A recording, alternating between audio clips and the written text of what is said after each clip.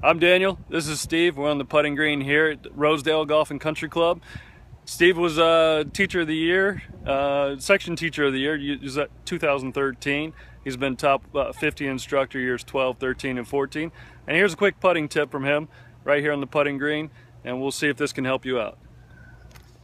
All right, so basically what we hear is a lot of people talk about they have trouble with their distance control. So distance dictates direction. So let's talk real easy drill on how to get your distance proper.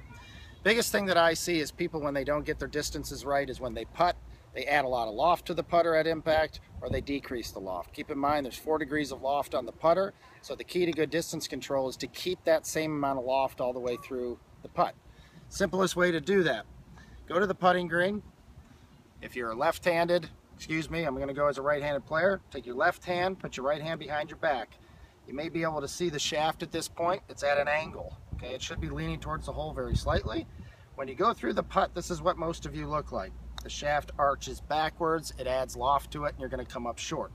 What you want to do is basically tilt your hands just a little bit forward, take a little loft off of the putter. As you make the stroke, you want to keep the shaft continuing to lean forward. That'll keep it at 4 or 5 degrees.